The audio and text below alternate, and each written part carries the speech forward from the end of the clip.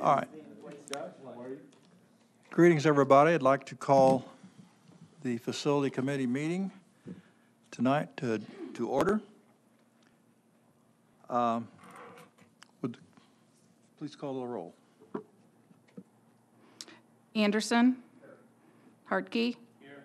Quisenberry. Here. Rector. Rosales. Here. Schwartz. Maxwell.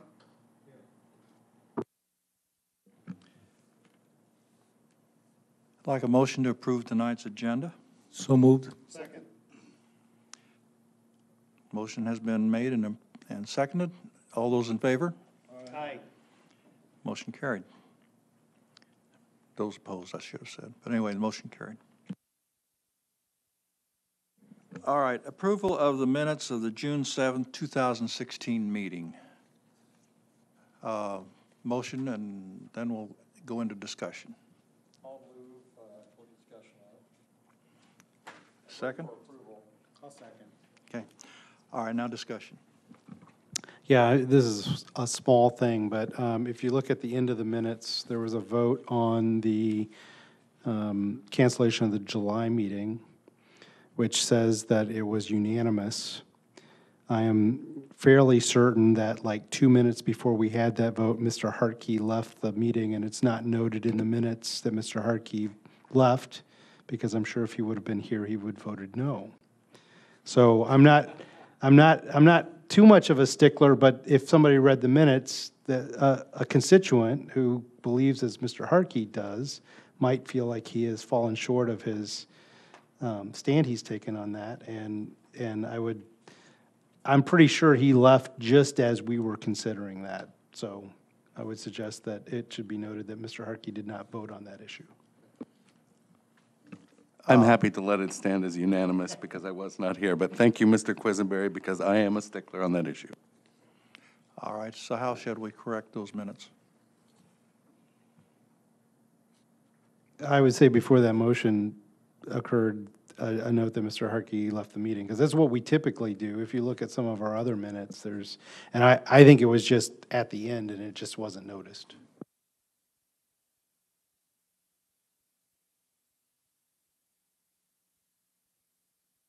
I got a nod from the clerk's desk over there, so I think that'll work.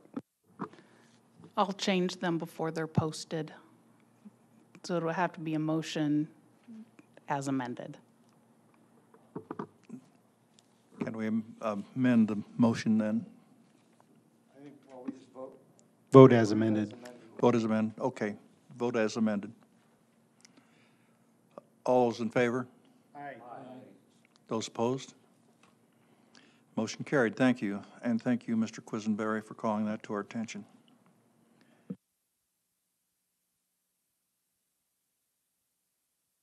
At this point, I would ask for public participation. I do not have any slips. I do not see anybody that would appear to be from the public here to submit a slip. So seeing none and having no slips, I will therefore close the citizens' participation portion of this meeting. Thank you. Are there any communications from the committee members? Hearing none, I'll ask the board chair, do you have anything you'd like to add?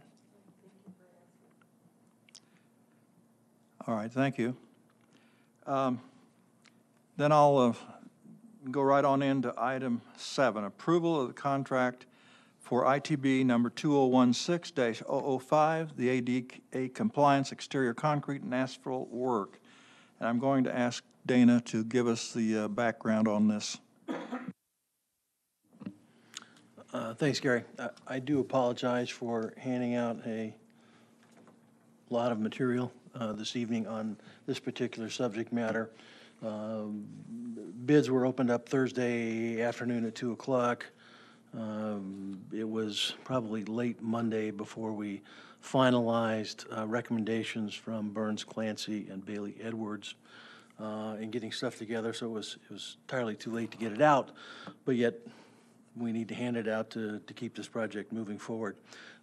We contacted originally 9 bidders between Burns Clancy, Bailey Edwards, and myself. We had 5 bids submitted Thursday afternoon, which we felt very positive about. The high was Mid-Illinois Concrete at 187-1. The low, Schaumburg and Schaumburg of Danville at 82,219. There's a significant difference certainly between the high and the low. There's a significant difference between the low and the next lowest bidder with Deuce Construction here in town at 132,400,000. Both our professional partners in this contacted both the 2 lowest bidders to verify that they understood the specifications, thoroughly understood the locations and what was necessary to comply to ADA. And the document that you have behind this is a recommendation from Bailey Edwards recommending that we proceed with Schaumburg and Schaumburg at 82,000, and I have a memorandum behind that that is basically suggesting the same thing. This is a good company out of Danville. They've bid on several of our projects in the past, have come close but have not made it. They are a construction company. This is not road builders. Yes, we're doing a little asphalt work that they'll have a sub on, but most of it's tearing out, forming, and taking care of some areas to reduce the slopes and the cross slopes, and then put in a walkway over at the courthouse. So I feel pretty positive. Certainly our 2 professional partners in this feel very positive about Schaumburg and Schaumburg. They have been in projects with them before and feel very comfortable in their ability to get this work done at this amount. An additional caveat, we certainly will be watching. Burns and Clancy and Bailey and Edwards will be out there during construction, as well as Kirk and I. So we will be checking on their work as we move forward. Mr. Quisenberry. I'd like to move approval of the acceptance of the bid from Schaumburg and Schaumburg in the amount of $82,219 for ITB number 2016-005 for ADA compliance of exterior concrete and asphalt work. All those in favor?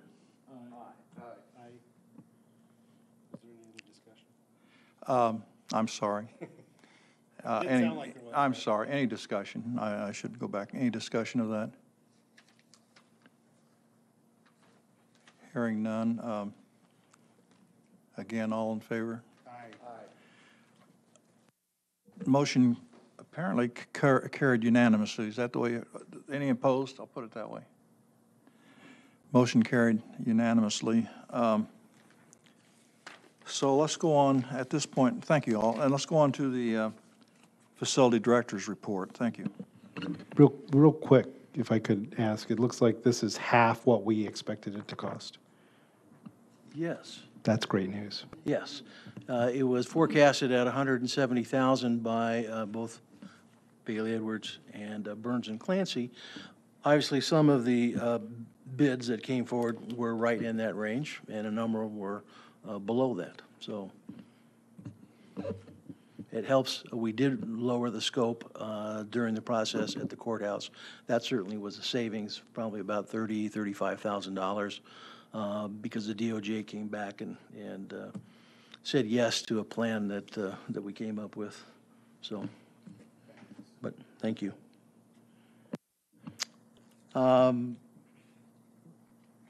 Quick update, or not quick updates, but updates on Pod 200 and 300. This is the Brookins Pod 200 and 300 boiler replacement project. There's a GHR document, and again, I apologize for the length of it, but I thought it was important to share that our contractor is Reliable Plumbing from here in Champaign. They actually started work on the 13th of July. They have torn out both boilers in Pod 200 and 300, demoed a number of materials within each of those locations. They've come back in and enlarged the concrete slabs that the new boilers, and there'll be 2 in each location, sit on. The most of the items necessary for the installation have arrived, with the exception of the boilers. They are getting here tomorrow.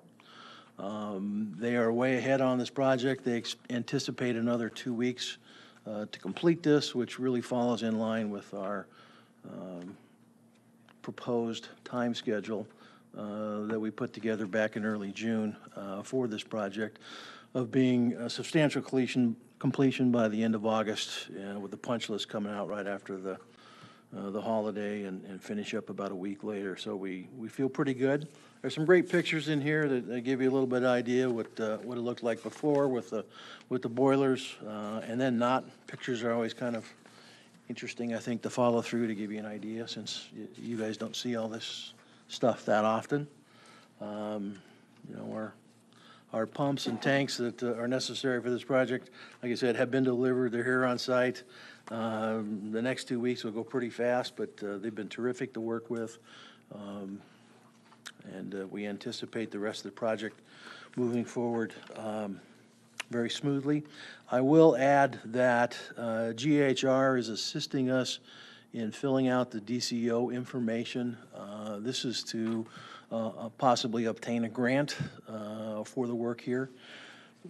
Based on the 2016/17 standards that just came out of the new office in Springfield in June, we're looking at a possible $18,850 rebate, if you will, for this project. So, feel pretty positive about that. We'll get our paperwork in by Friday of this week, and I think it'll probably take a month, but we would anticipate getting a affirmative response from that organization. And I think I mentioned that early on, we would be doing that, but we are following through and handling that.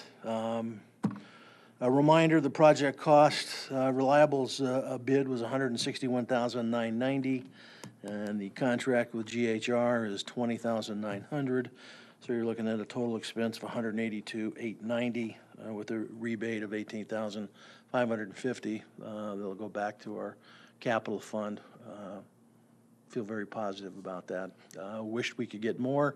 Unfortunately, the new numbers from DCO were half of what they were the previous year.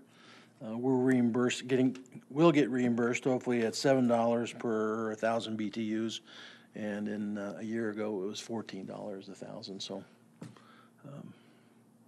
but we'll take the 18. Any questions? Patsy? It's not a question, but I do want to thank you on the public record for the hard work of keeping our relationships in a very positive framework with Reliable. Next update is on our precast wall project. I brought this up a few months ago. County Highway decided that they really wanted to be able to paint their building, and since the project overlapped 2 fiscal years, they had the money this fiscal year to be able to take care of it. I think we put up about 9 or 10 paint samples for Jeff Blue's committee, and we finally got one selected. It took a little while, but it's done, and the paint's been ordered. Painters will be here sometime next week to start this process. This is to cover up the exterior of the building where we actually cut into the precast panels, and they are marked up, as well as the satellite jail was, if you remember what that looked like. And with the coat of paint over the top of it, you can't see it. It looks pretty pristine, and it certainly is watertight now. So, Mr. Chair, please don't leave us hanging. What color did you pick? Did they pick? it's a variation of what was out there. Frankly, I went through so many colors, I don't remember the exact one, Josh. It was, I kind of joked with Jeff. I said, Jeff, I'm never moving a couch for you.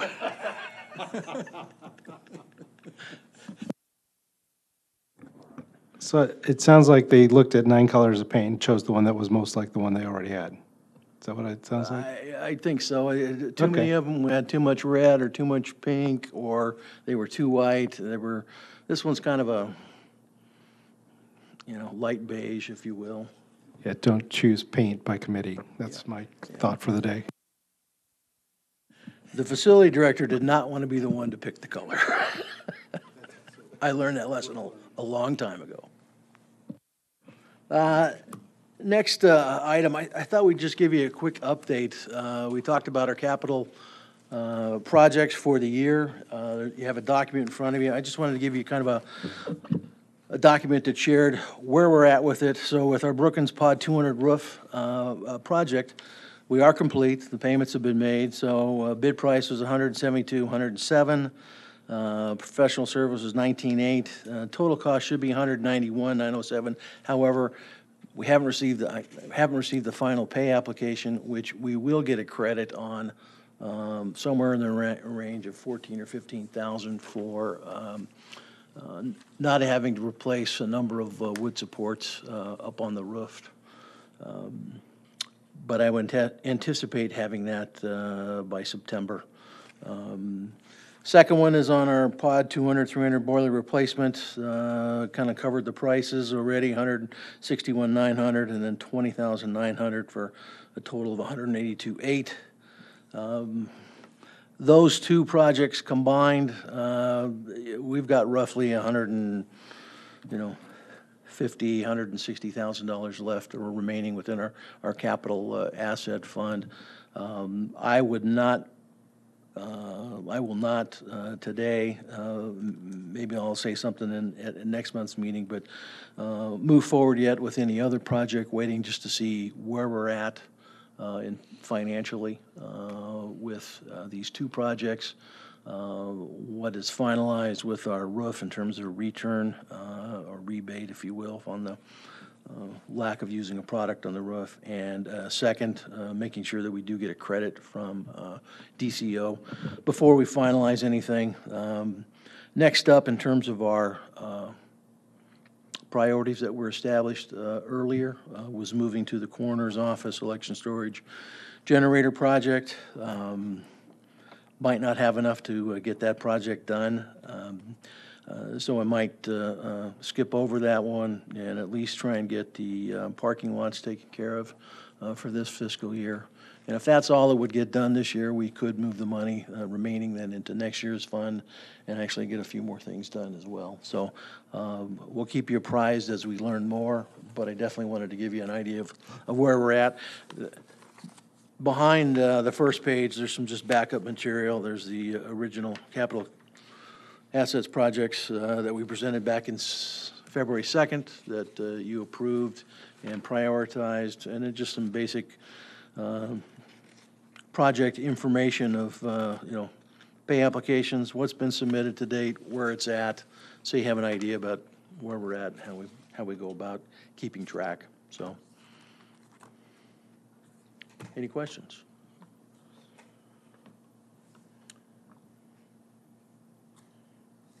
Well, seeing no questions, thank you, Dana, for the update. I'll move on to item 9. I don't have any other business. Any other business we need to talk about right now that we can?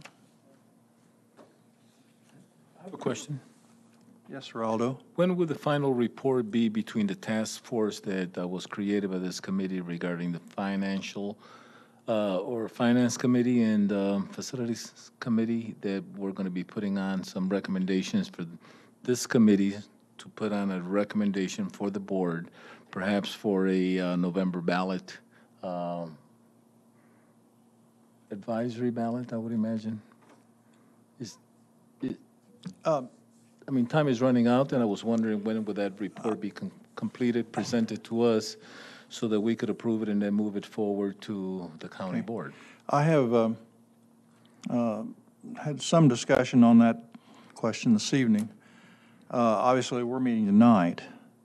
The committee, the joint committee, special committee will meet tomorrow night and probably will finalize a report.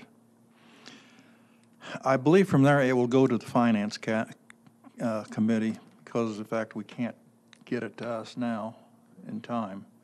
So the process will go to the finance committee. That report will go to the finance committee, to the CAL. And directly to the cow? It won't come back to us? As it stands now, the only other way we could do it is either have a special committee to do that sometime next week, special committee meeting of this committee. We possibly could even adjourn this meeting. Is that a possibility to adjourn a meeting, the committee meeting? Go ahead, Quiz. I guess I would have the question of, since the committee of the whole is everyone, so all the facility committee members are present at the COW, why would we need a special committee of the meeting of the facilities group alone to discuss something that's going to be in front of us in the COW? It's Whoa. also a committee. Wouldn't it be presented to the finance committee? That committee will be presenting to the finance committee? I would imagine if they're presented to them, they should be presenting it to us as well. Well, you will be there, right? To the finance committee? No, I would not. I mean, is there any I will be reason there why at- we I will couldn't be call there it at call it a joint meeting of the finance and the facilities committee, because it's the same people? So if I'm understanding correctly, you would meet tonight, and then it will go directly to the cow.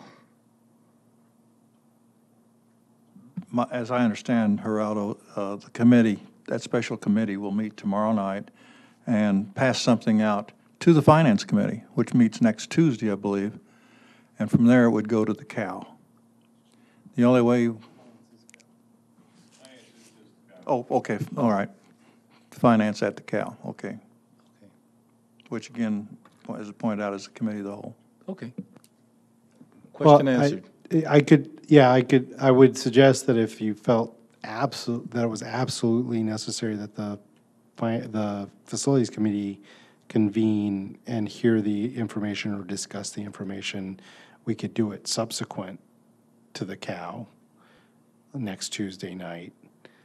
But I don't think the presentation would need to be repeated because all of the people will be there. But if you want this group to have a time to talk about it as a small group, we could ask for a special meeting of the facilities committee after the COW meeting. I'm comfortable either way.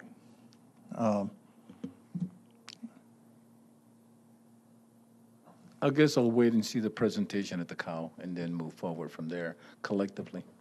Yeah, because we can't that night decide to have a special meeting of the facilities committee. We'd have to put that on the record at least 48 hours in advance. You know, I think maybe let's just do it, put it on that, and then if we choose to have a meeting, we can, and otherwise we can cancel it. Would that work? Mr. Hartke? Just as a point of order somewhat, maybe, any action on referenda as a tax referenda would be an action of the Finance Committee, not an action of the Facilities Committee. So they would be proper to handle that. What this committee would need to see is a plan on how that money would be spent and then figure out how to spend that money if it does pass, ultimately, is the way I would read the committee structure of the board. Mr. Quisenberry? And Josh, if I understand you correctly, that could happen subsequently to, I mean, it's not, there's no need to work more deeply on the plan unless it goes further than the Finance Committee. Yes, I would completely agree, because the Finance Committee would have to move on any tax referendum. But if that would pass and move forward, then I think this Facilities Committee really needs to have some serious discussions about how we would either support it or spend it, or, you know, what that is. So, yeah, I would agree with that. Mr. Quisenberry? I would agree with that 100% because this board and this, not only this committee, but this board has to have a clear message about where that money's going and how it's going to be spent. So I would echo Mr. Harkey's sentiment there. Mr. Aldo? And that referendum would be totally independent from the request from the nursing home to put a item of finance on, as a referendum on the November ballot? Or would it be a combined effort that the finance committee is looking into? No?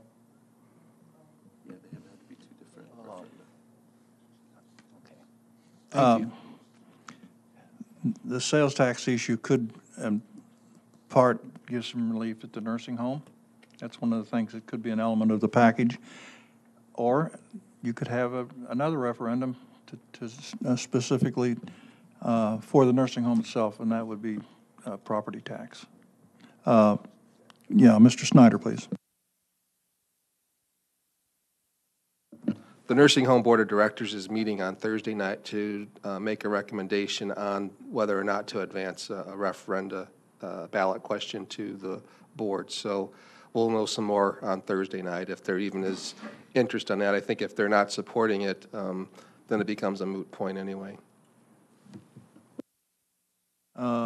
Patsy? Just to clarify what Mr. Snyder said, timetables are always important, and the nursing home board was going to meet last night.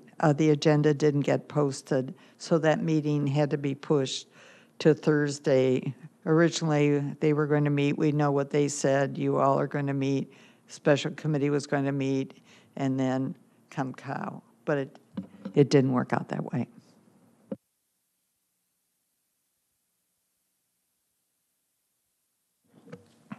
Any other questions? All right, I will go on to the chair's report.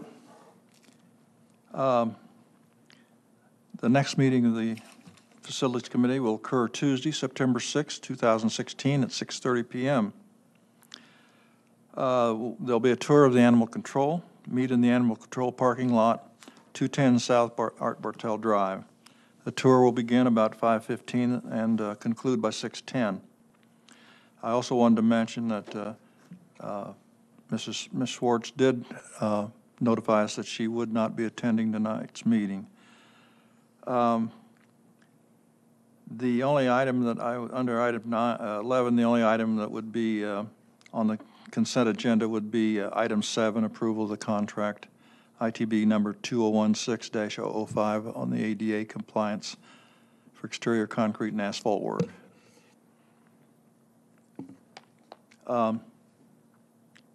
Motion for adjournment. Mr. Quisenberry. Mr. Anderson, thank you all for coming.